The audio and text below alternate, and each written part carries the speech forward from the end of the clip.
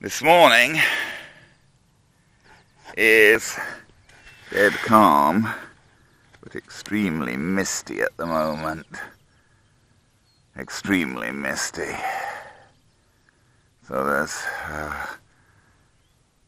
a limit to what we can do. We don't want to be doing much at all in all this mist. We're hoping that if the sun gets up, it'll lift. Anyway, I thought we would have a try then first with the really micro J3 Cub. Now, you've got micro J3 Cubs. This is the, well, I mean, they call even the bigger one the ultra micro one, but this is considerably smaller than the ultra micro one. See, it's very, very small.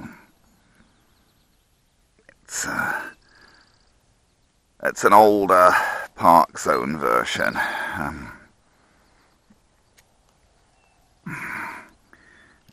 This is the smallest cub that I have.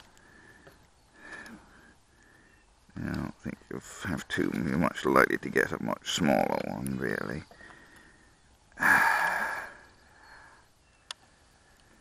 Okay.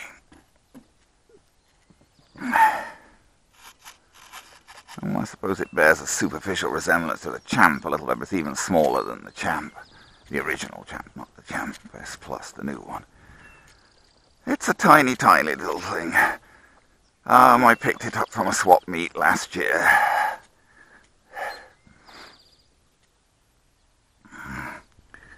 Now, hopefully, it's only a 3-channel. Hopefully we can get away with flying it even in this mist, because we would never take this very far away from us anyway. Obviously, it's really, in many ways, more an indoor flyer, but, well,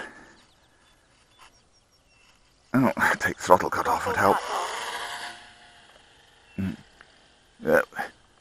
It does tend to sort of drift a bit. Doesn't have much power, of course. You wouldn't expect it to. Mid-rate. I basically we don't need a lot of rates. I just put it on high rates, essentially. Seems like it's trimmed a bit too far up.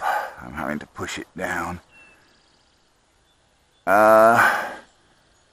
I put it on high rates because sometimes taking things off from the table, you know, they dive because they've not got a lot of power, and you don't want them to whack the ground, so you want as much up authority as you can when you're taking them up off of the table, so you can make sure that, you know, you get him in the air. So it's probably, if you're taking things off from the table, it's probably safer to have him in high rates, but he is very small. But he's kind of... 5 minutes. He's kind of cute. That may be a bit optimistic. I'm a bit surprised I've got the timer set that long on him.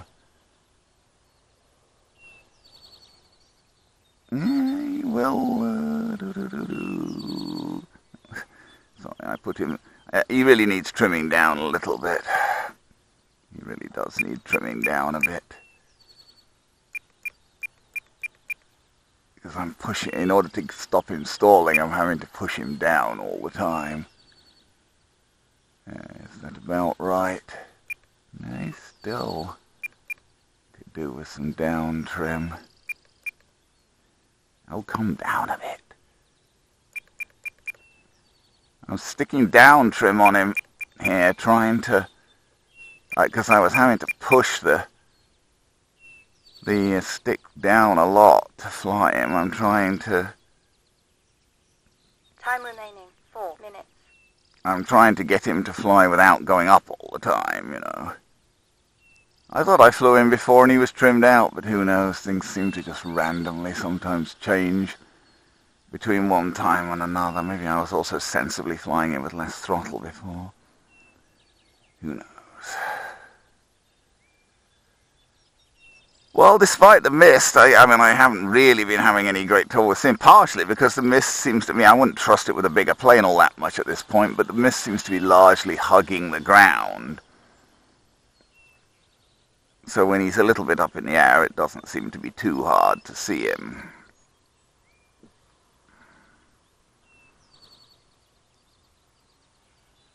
Nevertheless, and I wouldn't, you know, I also don't know what the battery life is, so I wouldn't want to take him really out over the long grass anyway, this guy, because I don't know what the battery life on him is like. But really, for such a tiny little...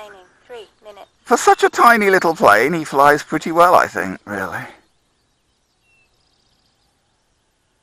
He flies pretty well.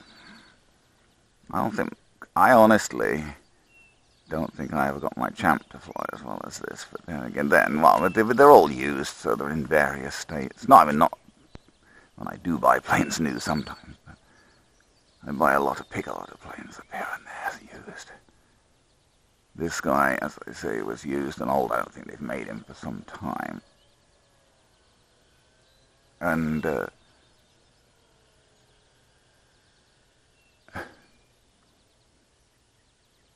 can't roll him, of course, because there are no ailerons. He's just a 3-channel plane.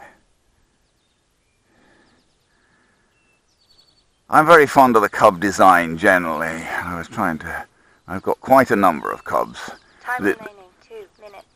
The bigger Micro Cub, the UMX J3 Cub, the 2-cell UMX J3 Cub is one of my absolute favorite planes. I'm also very fond of the what do they call it, the Parkzone Sport Cub S, the sort of red and white one with about a 4-foot wingspan. That's a very nice, stable, but also controllable and maneuverable plane. Comes with a great undercarriage that really works properly with grass without needing modification. So many planes you have to tinker with the undercarriage to make them work with grass, but the Parkzone Sport Cub S comes with like sort of tundra tire sort of undercarriage inherently.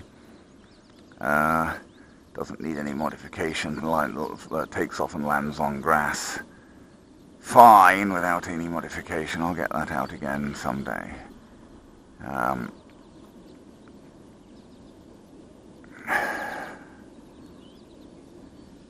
And then of course there's the little... Time remaining 1 minute. About time to be thinking about landing now. The little Sport Cub S, of course, is a great trainer, and it's been getting new life recently as an FPV platform.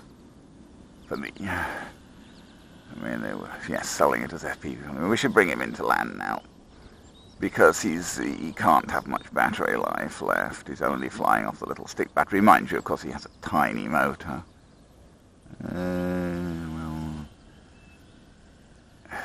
30 seconds. Yes, dear. Okay.